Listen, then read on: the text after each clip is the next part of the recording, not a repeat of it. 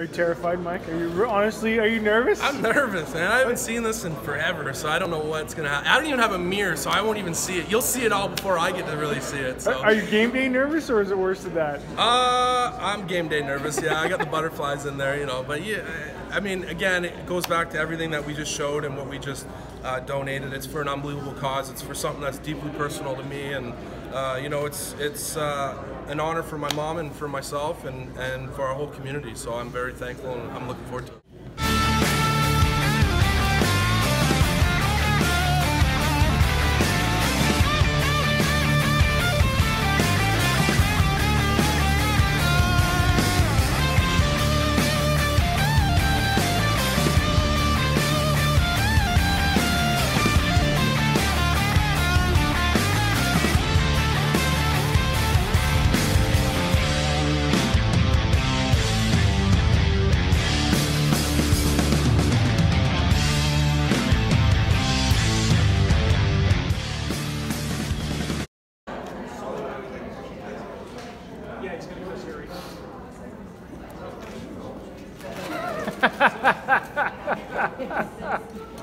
How you hanging in there, Mikey?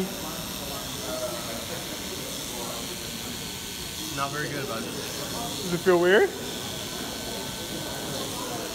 I can feel the air on my face. I don't even know what I look like. I haven't even seen it yet. Oh, dirty! I like it. There's nothing there to grab. It's gone.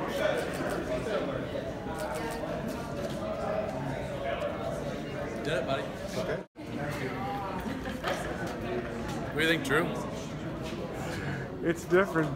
It looks good, brother. Get used to it. Okay, Mike, why did you do this today? I think it's evident why we did it. It's for a great cause, for something that's near and dear to my heart. Been in and out of this hospital with my mom for the last 9 years, and there's lots of people that are going through, you know, just different therapy and treatments and whatnot. And this is going to allow this new Tomorrow Stands for You program will now allow the hospital to have more room, more advanced tools. It will give the doctors the space they need, the nurses, and it'll be able to, most importantly, treat more people. So that's exactly why we did it, and again, it's near and dear to my heart, and I'm very glad we did it. Tell us a little bit about your mother. There's a lot to say about my mom. She was an amazing, hard fought, a lot of so much courage. Never gave up. You know, she fought for 9 years, and it will be a year in January 25th. And you know, it's been a tough year, but I knew there was something I wanted to do to honor her and on her behalf. And I just think that you know, the money we raised over the last month and a half is just unbelievable, and I know she'd be very happy and smiling right now.